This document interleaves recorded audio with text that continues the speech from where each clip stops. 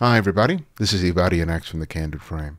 Before we begin, I want to talk about a couple events that are coming up. In November, I am going to be in San Antonio for 4x5 Photo Fest, which is an event that caters to a lot of photographers in the San Antonio, Texas region.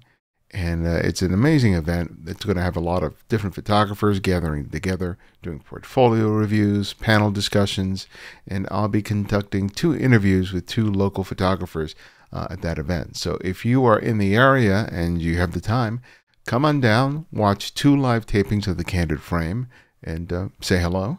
And in December, I'll also be at the Miami Street Photography Festival.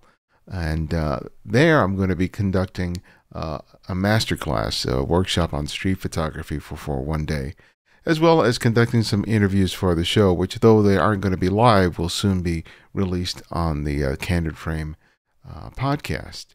So if you want to register for that masterclass, go to miamistreetphotographyfestival.org and sign up, and links for both events are going to be in the notes below.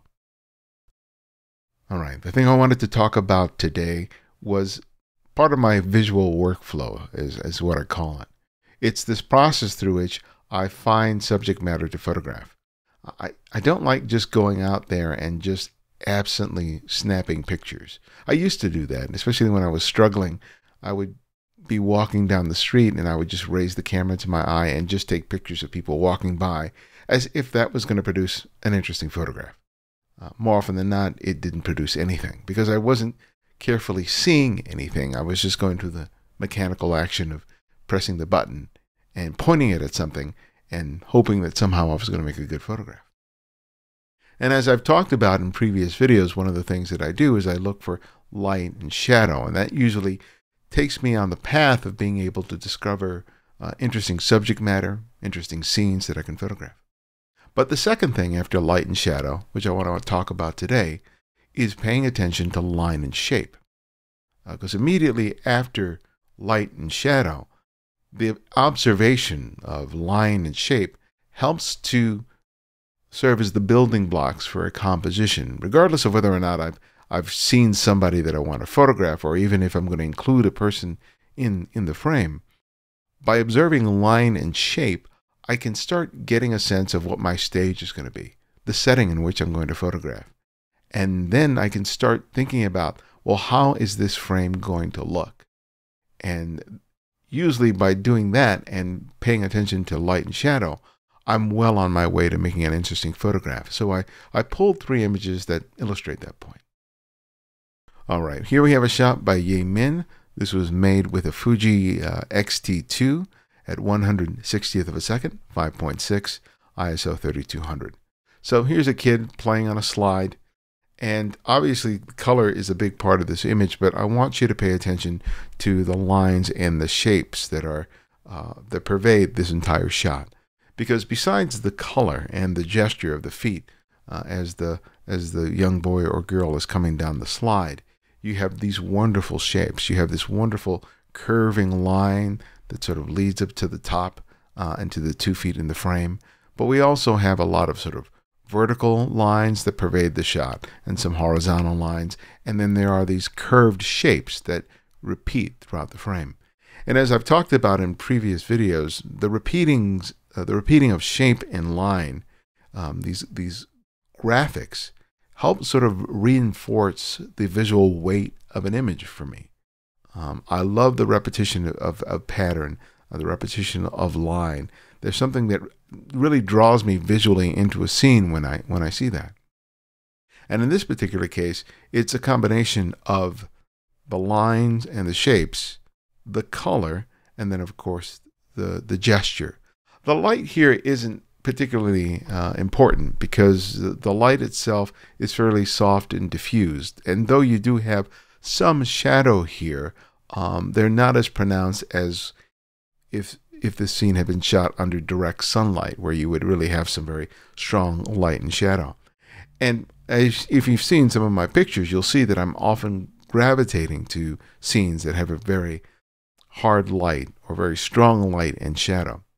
But when that's not happening, which can be often the case during this time of year, when the light is very diffused and soft, I have to rely more on line and shape to help build my compositions, because I don't have sort of the line and the light and shadow that I'm normally dependent on in order to start the building blocks of a good picture.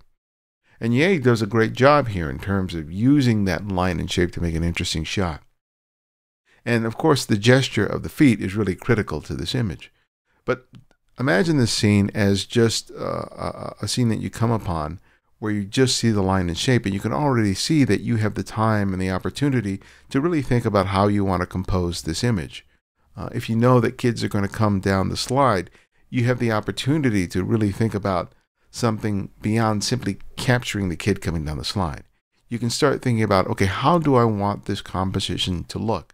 Do I compose it horizontally? Do I do it vertically? How much of the slide do I include? How much of the blue elements and the yellow elements and the orange elements in the background do I include in the frame? How much of the grass do I include? How much of the sand do I include? By looking at line and shape, first and foremost, you can start refining what your overall composition is. And once you've settled on that, you can wait for the gesture, in this case, the kid coming down the slide. Because if you just see a scene and you just try and grab it, the impulse is just to make the shot in the moment that you experience it, but you're not really carefully evaluating the frame.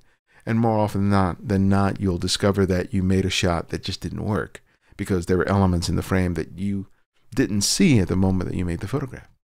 But by paying attention to line and shape first and foremost, you're able to make those choices. Make your final decision in terms of what your composition is going to look like, and then you can just wait for the anticipated gesture to come in and complete the shot. Now here we have a shot by Omri Shomer. This was made with a Sony RX100 Mark II, shot at 1/800th of a second, f8, ISO 800. So here we have that light and shadow that I talked about that wasn't present in the first image. In this shot, the shape and the lines are created by the passing of light through these slats that are above, and these shafts of light that are created against this wall. But there are also these repeating lines and shapes created by the windows, by the architecture of the building that this person is walking across, as well as the blinds that are present there. But you can see here, besides the light and the shadow, how important the lines and the shapes are to the overall feel of the image. And this is the kind of scene I'm always very excited to discover, because I know that the bones are really strong here.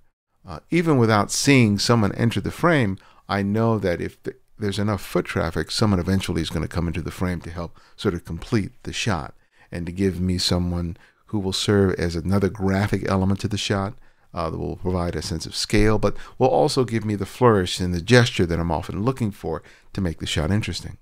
Because graphically, the shot is really strong because of the light, the shadow, the shapes, and the lines, but it's nothing more than a still life until you have someone come into the scene to help sort of complete it.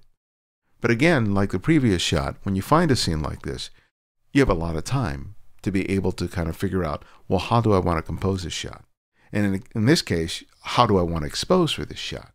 Because one of the challenges that you face here is because shadow is such a big part of the scene, the camera's meter, in most cameras, tends to want to open up the shadows in order to provide you more detail in that shadow area. And what Omri obviously did here is he biased the exposure for the highlights, for those bright areas of the frame, which he could have done either by exposing manually by setting his shutter speed, his ISO, and his aperture manually, or by using the exposure compensation dial and underexposing by -1 stop, for example.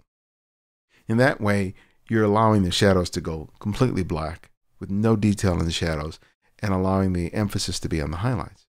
And then finally, you just wait for someone to come into the frame. And the trick here is not just to wait for just anybody to come into the frame. You also need to have the right subject, and you need to have the right gesture, which is usually going to be incumbent on your timing. So here we have the guy walking into the frame, and his head and his shoulders and his left hand are exposed in this area of highlight, which is really, really critical, because had he been positioned here, his head and his hand, the detail, the shape, the outline of those things would have been completely lost to shadow. So of critical concern here is getting the timing right, which you have plenty of time to do if you have enough foot traffic in there. You'll make shots of subjects that won't actually work for the shot. You know that because of the way they look, or because there's a cluster of people, that the shot's going to be a wash. But that's not particularly important. What you're trying to do as people are walking through is try to anticipate the moment that the subject is going to be in the right spot and when you depress the shutter release button to make the shot. Because you have to anticipate that millisecond before the subject actually enters the spot that you consider ideal for the composition. And you have to make those shots that don't work in order to get your timing right.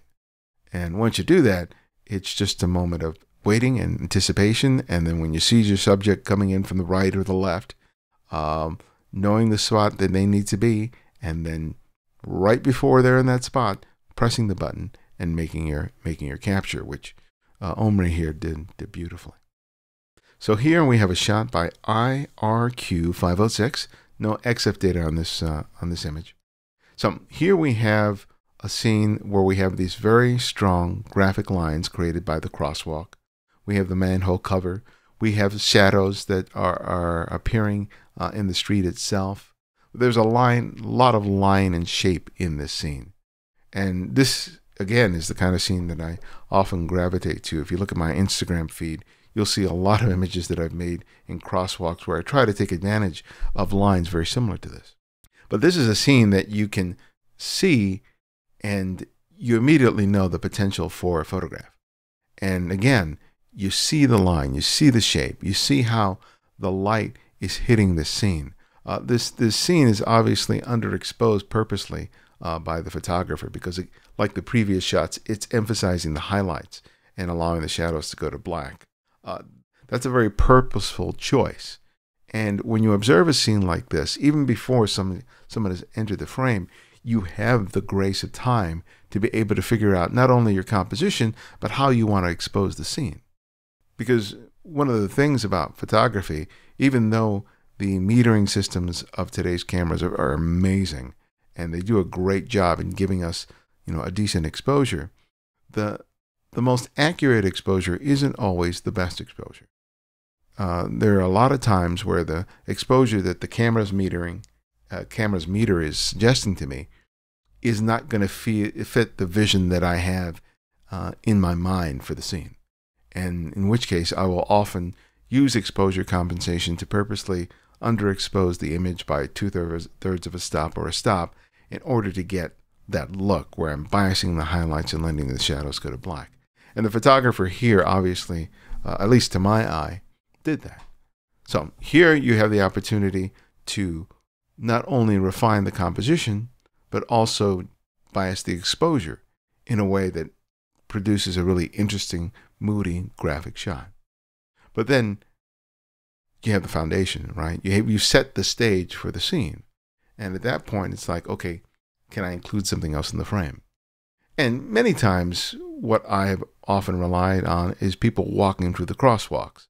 And so I'll get their feet and their legs in the frame. I may get their whole body sometimes. I may render them as silhouette or allow some of the light to illuminate some article of clothing that might have a saturated color like red or green or blue or something along those lines. But this photographer does something interesting where they have a subject that's passing in front of the camera about to cross into the crosswalk to actually obstruct a good portion of the frame, rendering them in silhouette, which I think is a great choice. Because of the way the light is hitting the ground, you basically create this backlit scene in which this person's profile, their nose, their lips, their chin, their shoulders, their chest, is perfectly outlined by the background.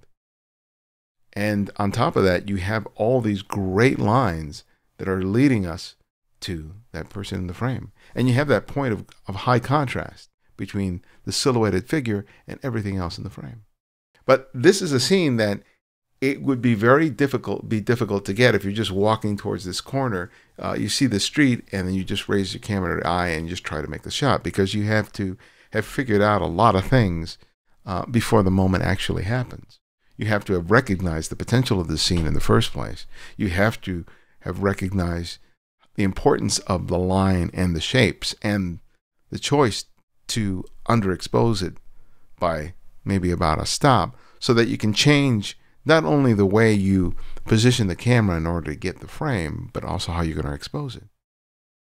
And then once you've done that, you have to anticipate the moment that someone's going to enter the frame and figure out, again, that issue of timing. When do you photograph the person? And because this person is very close to the camera, your opportunity to time it is even less, because the closer they are to the camera, the more briskly they'll move through the frame. If they're further away, like in the previous shot, you have a little bit of more time to try to figure out, okay, when is the exact moment I need to take the photograph? If this person is coming from your left and is about to enter the frame, you have to be that much faster. If you're off because you're preoccupied with a bunch of other things, you're going to miss the moment and you're going to lose it. And this photographer obviously didn't, and did a great job. Hope that was helpful. If you want to submit images to the Candid Frame Flickr poll, you can do so by going on your computer, going to Flickr and just typing in the Candid Frame and just ask to be added. Don't try and do it on your tablet or your phone.